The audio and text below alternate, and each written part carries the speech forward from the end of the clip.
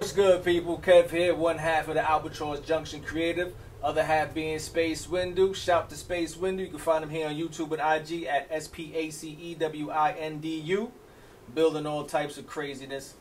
But yeah, last week we went live on a comic book creation live stream on his channel, I believe it was. It was series number 11.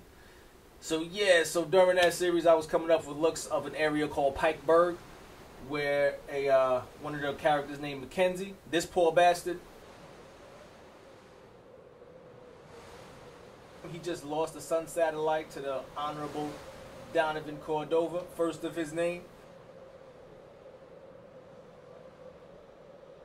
The stream wasn't looking too good, so I wanted to upload a clearer version as HD as possible so you guys can get a clear view of what we're thinking of.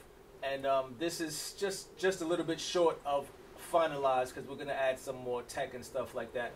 But yeah, just hang around and check it out.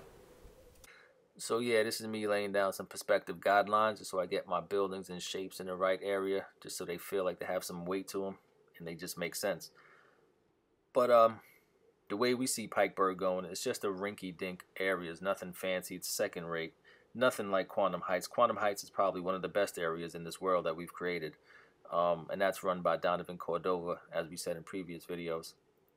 So the man of BERG is Mackenzie, who was second in command, but you know he lost the first in command in the war that just took place between him and Quantum Heights for the sun satellite.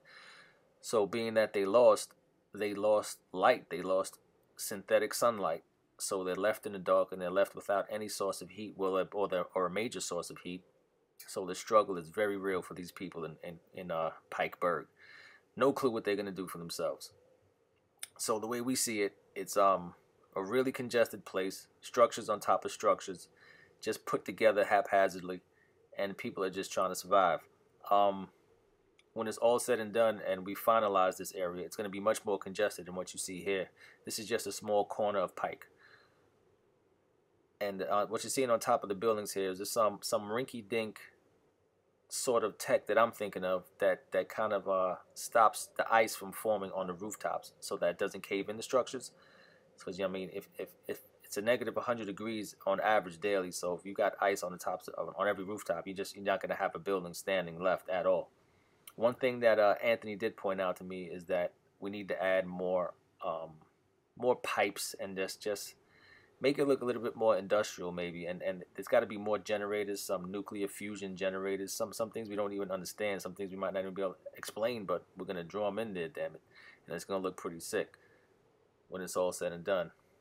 So here we go. This is basically the main gist of BERG. Left in the dark, post Donovan Cordova's mayhem. Poor Mackenzie, feel bad for the guy.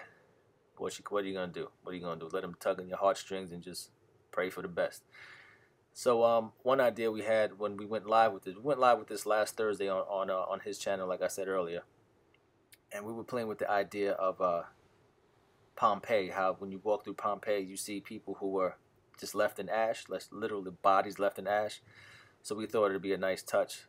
Well, not a nice touch, but it'd be an interesting touch to show bodies who were just freezing to death, who just froze in the streets, which you'll see a couple here. And I think since this version, I've added a couple of more in the background, just laid on the ground freezing. It's kind of messed up. You see this little figure in the background. It's kind of small. I don't know if you can't zoom in, but it's like a parent with a little kid. Oh, man, that's the saddest. It's like a cheat code. It's tugging on heartstrings. See the moon up in the sky? Black, because there is no sun. Can't forget that. So it's not reflecting any light. So I'm guessing it's going to just be a black mass in the sky, in the night sky. Here's the poor bastard himself, Mackenzie, looking out at his people, trying to come up with a plan, trying to see how he can save them. He's a noble guy. He's going to try his best. We'll see what happens. But that's about it. A better view. Stay tuned, please, for more. And be sure to check out my channel here and Space Windu's channel for more comic book creation live episodes and much more content on Albatross Junction. Peace out, my peeps.